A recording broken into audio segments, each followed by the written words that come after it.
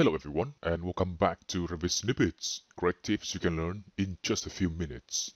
Today's video is brought to you by CAD File Explorer, the easiest way to see, manage, and clean up AutoCAD files in Revit. Get your free copy today by following the link in this video description. It's a nice and quick one today. We will see how to fix a common problem that people have with elevations in Revit. That is where when you go to an elevation like this one here, which is showing there on the left, and sometimes either part of the building or the whole model will show as being cut. For instance, here I have this main building appearing correctly, but this living room is showing as if I'm looking at a section, not elevation, and this is obviously wrong. Well, the good news is this is super easy to fix once you know how. By the way, if you are new to this channel, make sure to subscribe now, because we do tutorials like this every single week. Okay, let's see how we can fix this. Firstly, let me turn on my project browser.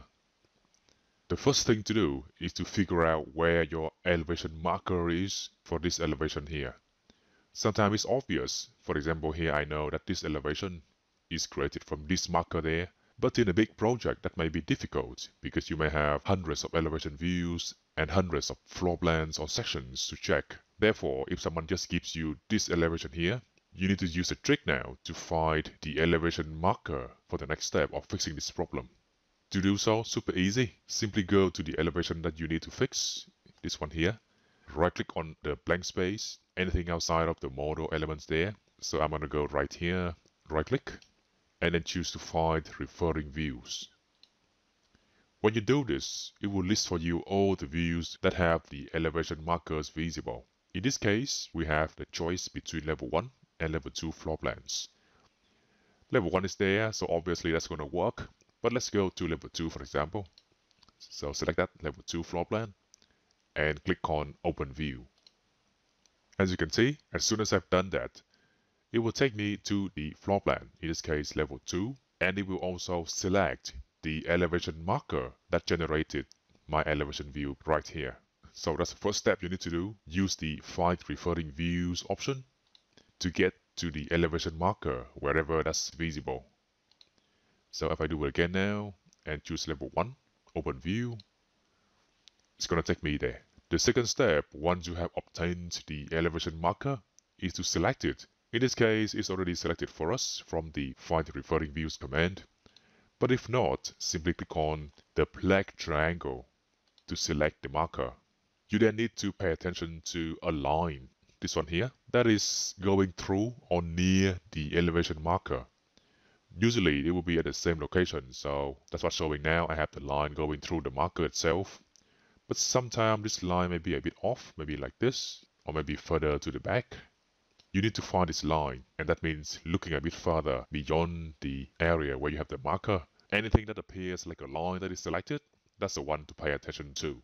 Anyway, in this case, I can see this line easily, that's there. I now have two choices. I can move the line to fix the elevation, or I can move the line and the marker at the same time. Let's try the first option. If I now click on this line, and just drag it until it's outside of the building. So in this case, it means going down this way. If you go a bit further beyond the view crop box, then the line will disappear. So that's something else to be aware of. You may need to extend the crop box of the view in this case. How to do that? Simply turn on the Properties windows under View, User Interface, Properties. As you can see, from here I can also turn on and off the project browser, just like that. But for now, let's keep both panels on. So, in the View Properties, make sure you have nothing selected.